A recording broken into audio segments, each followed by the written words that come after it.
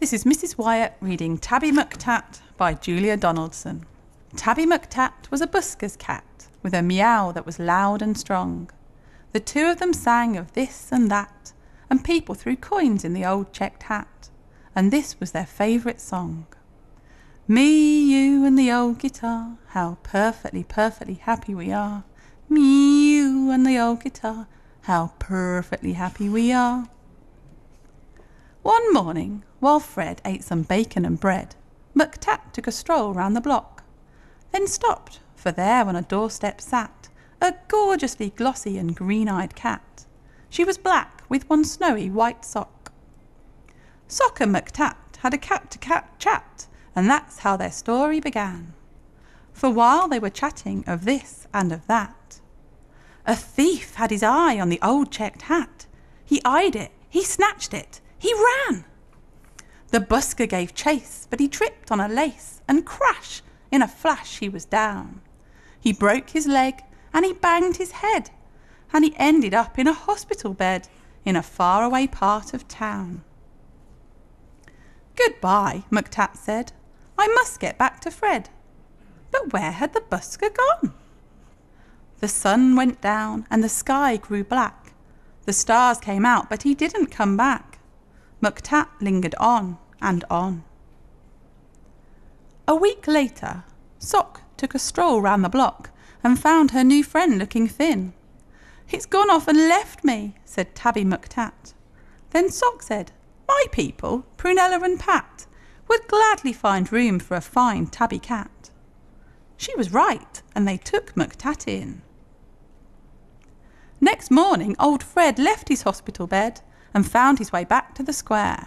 But a brass band stood where the pair once sat, and the band played this and the band played that, and Fred looked all round for his loud meowed cat, but Tabby McTat wasn't there.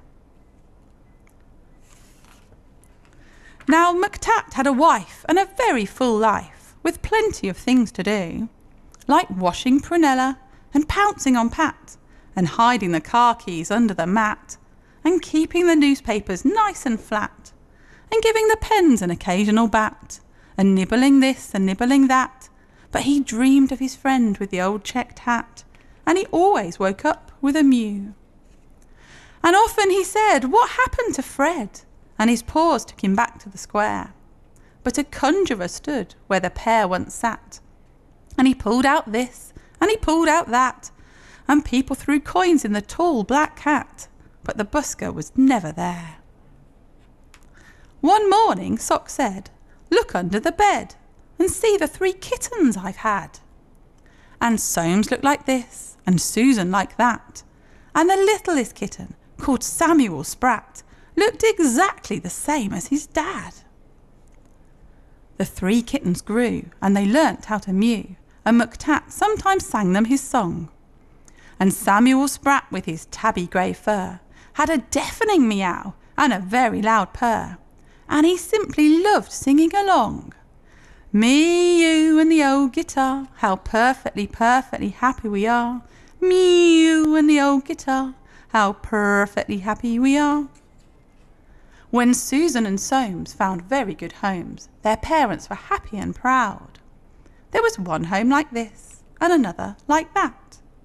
But nobody wanted poor Samuel Sprat. They all said, "His voice is too loud." Now Tabby McTat was a home-loving cat, but he couldn't stop dreaming of Fred. And one day he called for his wife and his son, and he told them, "There's something that has to be done. I must go and find him," he said. So up and down and all over town he wandered a whole week long, for many a morning and afternoon, by the light of the sun and the light of the moon, till he heard a familiar song. Just me and the old guitar, if I had a cat I'd be happier far. Just me and the old guitar, with my cat I'd be happier far. "It's Tabby McTat! It's my long-lost cat!" Old Fred was ecstatically glad. Then the two of them sang of this and that, and people threw coins in the new checked hat. But why did McTat feel sad? He was missing his wife and his comfortable life, and the dozens of things to do, like washing Prunella and pouncing on Pat, and hiding the car keys under the mat, and keeping the newspapers nice and flat, and giving the pens an occasional bat. But how could he tell the busker that? Then out from a shadow sprang Samuel Sprat. "Oh, please let me be the busker's cat," he said with his deafening mew. Now Samuel Sprat is the busker's cat, with a meow that is loud and strong. The two of them sing of this and that, though Samuel sings just a little bit flat. And people throw coins in the old checked hat, and this is their favourite song. Me, you and the old guitar, how perfectly, perfectly happy we are. Me, you and the old guitar, how perfectly happy we are.